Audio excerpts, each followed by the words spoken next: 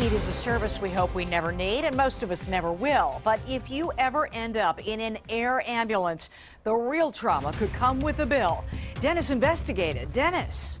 Alicia, oftentimes patients are unconscious. They're not the ones who call for an air ambulance, but they are frequently asked to pay for it and make that journey from shock to sticker shock.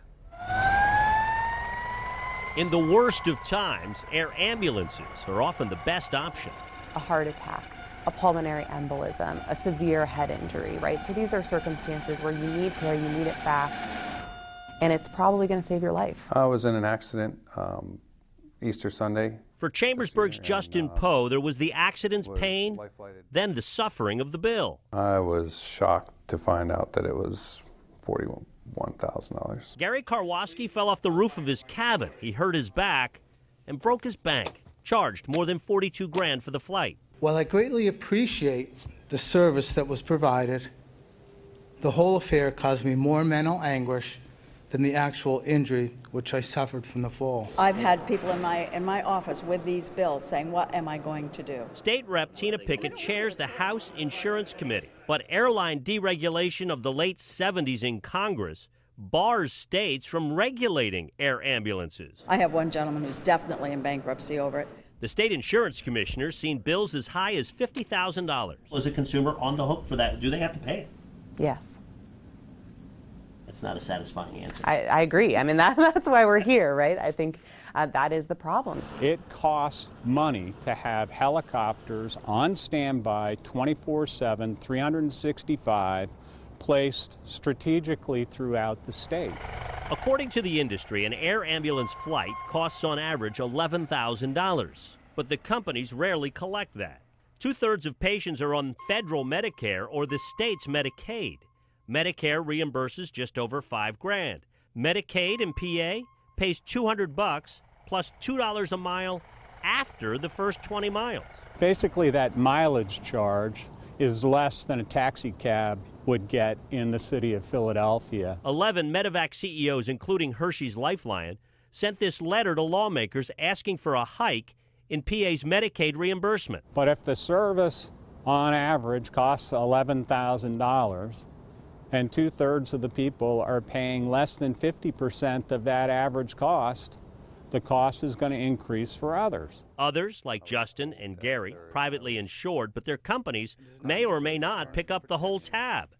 They're responsible for the balance. You shouldn't have to choose between your life from a literal perspective and your life from a financial well-being perspective. Gary hired a lawyer, ultimately settled that $42,000 bill for $7,500, but calls the fight over the flight painful. When my wife and I are now driving somewhere in a car and happen to see an air ambulance in the sky, we look at each other and, as if to say, I wonder if those poor people have any idea what awaits them. Now, both the air ambulance industry and the insurance commissioners say if you are hit with one of those massive bills, reach out to the company and work to negotiate the price down. If that doesn't work, call the insurance commissioner's office. They will try to help. Alicia. All right, Dennis, thank you. Follow up tonight to our investigator story on air ambulances. Some patients upset after getting bills for $40,000, even $50,000 for that helicopter ride. A longtime local EMT worries that story will have people refusing the service, which he insists would be very bad for their health. A serious accident, an injured patient, trauma.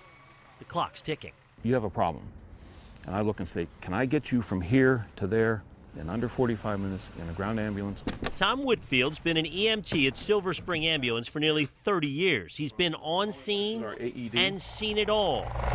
And sometimes makes the call for an air ambulance because it's about time. And if we can get you to very definitive care in under an hour, the chances go up exponentially. Once you start getting past that, then your chances of survival for a significant injury start declining. Are air ambulances saving lives? They are indeed. No question. No question at all. But there are questions about the financial pain air ambulances inflict on Pennsylvania patients. You're sort of an average citizen with a nice medium-range job. You're handed a bill for $30,000, $40,000, $50,000. what now?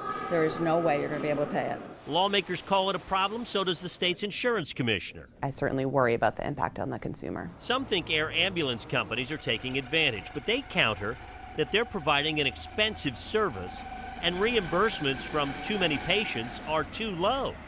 And they add, they're not ambulance chasers. Helicopters do not self-refer. They do not hover, over major highways. They only respond when called by EMS. And Tom notes there are state guidelines and protocols on when to call an air ambulance. Though patients can refuse, he says they shouldn't. Our object is to get you to where you need to be so you can recover. And if you come back on your feet and start complaining about the bill, that suits me fine. Because you're alive to do so. Because you're alive to do it. So, exactly. Now, if you do get a whopping bill from an air ambulance company, the state's insurance commissioner wants to hear from you and can perhaps help get that bill lowered.